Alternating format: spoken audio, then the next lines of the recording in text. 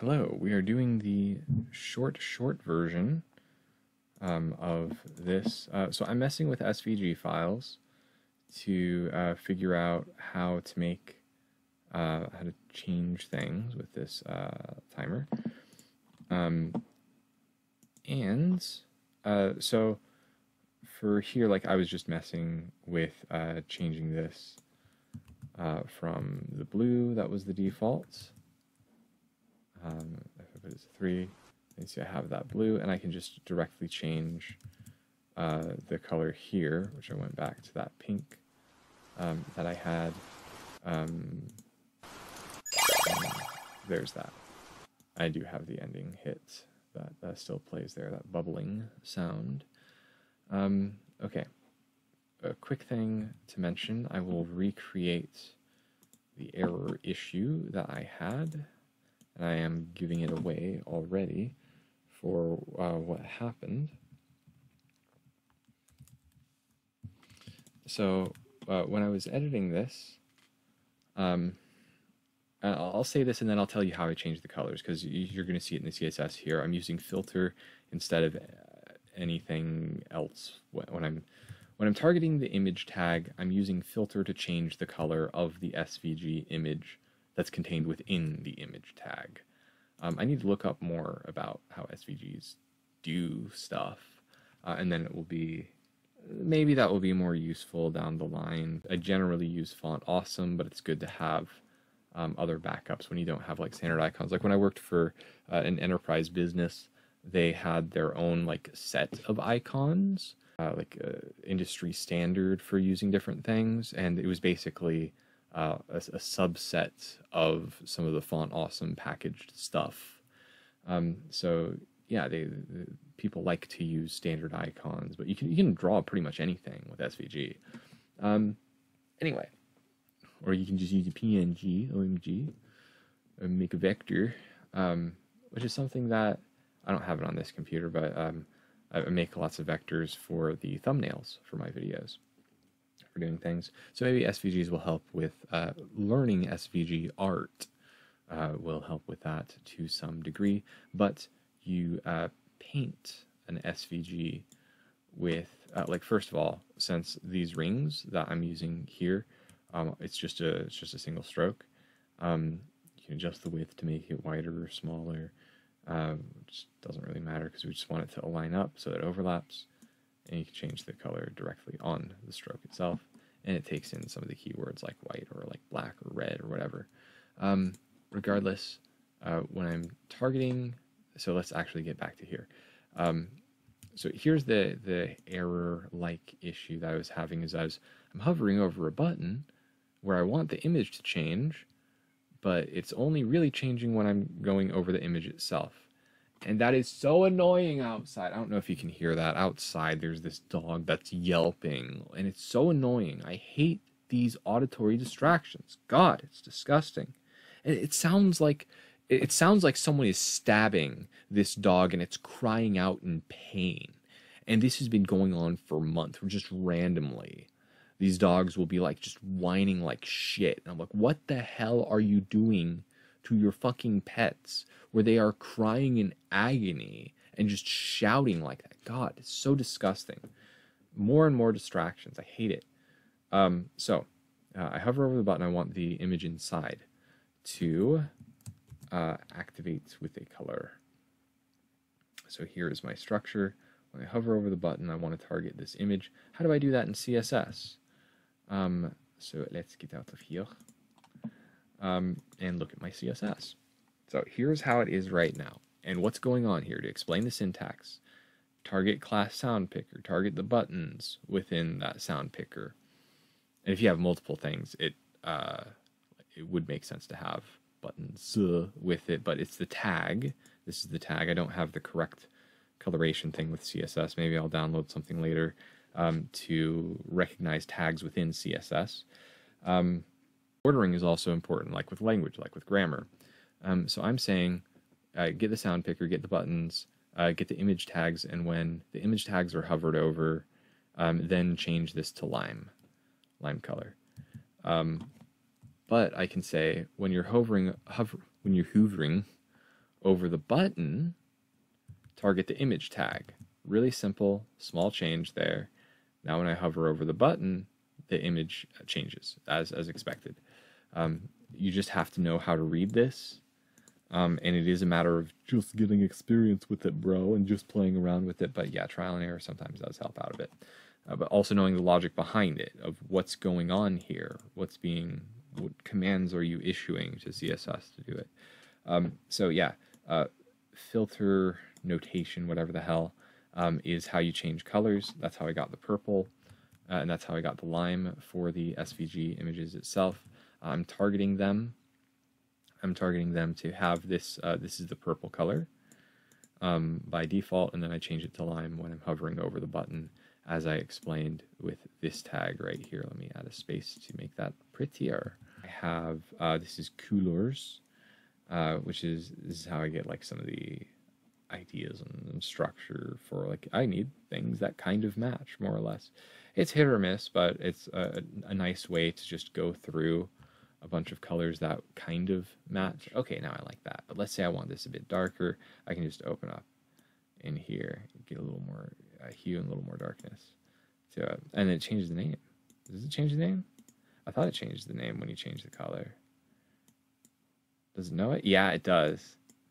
If you go far enough with it. So this is just a tool thing that I get for a color, and I want one of the hex codes for anything.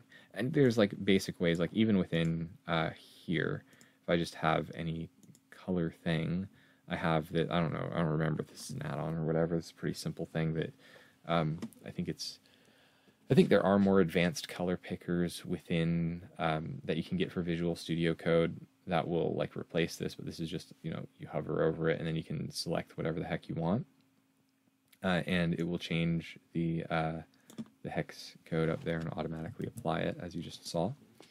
But I like my my limeade, my pink limeade going on here for my background color, which is being applied through a gradient, which is how I get that fade from one color to the other.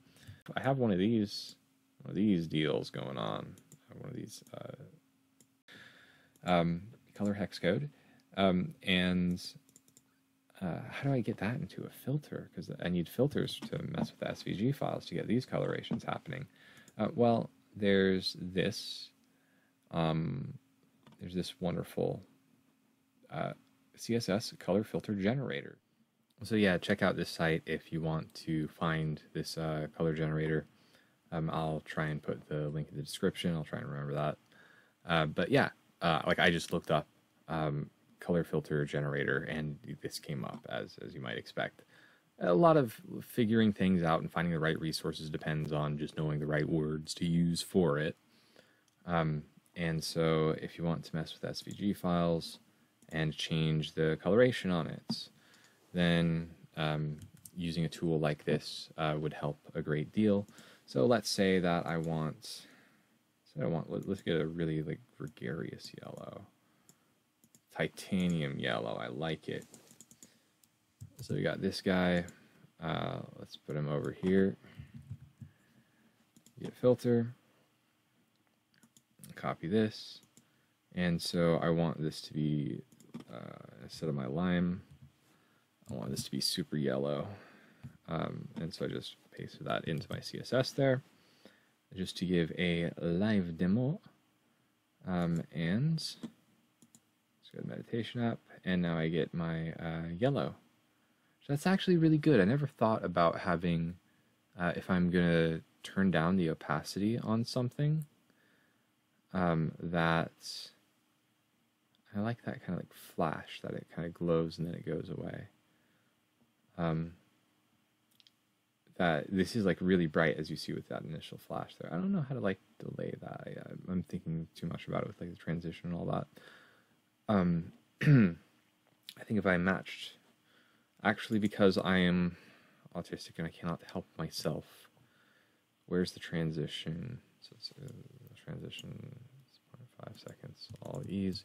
There's no transition on the image, which is why it has that.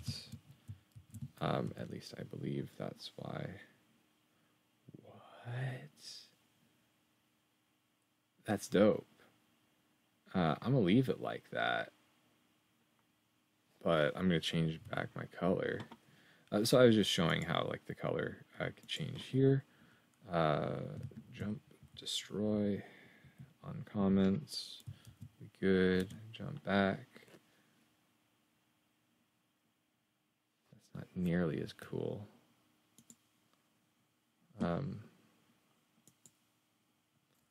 Why was it doing it for that, but not for this? It's because the brightness?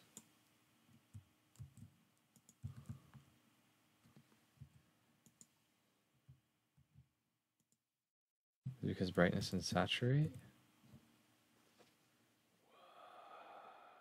Okay, I see what's happening there. So what happens if we just get rid of saturate? Then we have the brightness that immediately jumps over. The whole point of this demonstration was to manipulate SVG images through the filter and brightness and all of that. Using a tool is fine. You don't have to worry about like memorizing how the hell to make this happen off the top of your head. You can if you're really passionate about it and you want it. I'm not interested in that shit. I got a tool that can do that. I don't care for memorizing filters, and this is a really odd. Okay, regardless, that was just wrapping up the loose ends with that. Yeah, SVGs, you target the image tag that the SVG is held in. So, like this one is an image tag that the SVG is held in. For the, that wasn't time selector, I had you in, yeah, I had sound picker. So these were the image tags that I was targeting. So to manipulate those SVGs, that's how I did it, is targeting their image tags and then putting a filter on that image element, and that would change from being a white background. Or if I just took it out and I go back, then I'll show you it should do nothing then, because it has an opacity of 0, so what's on top of it will show through. But if I take that out as well, if I take that color out, then it's just white through and through.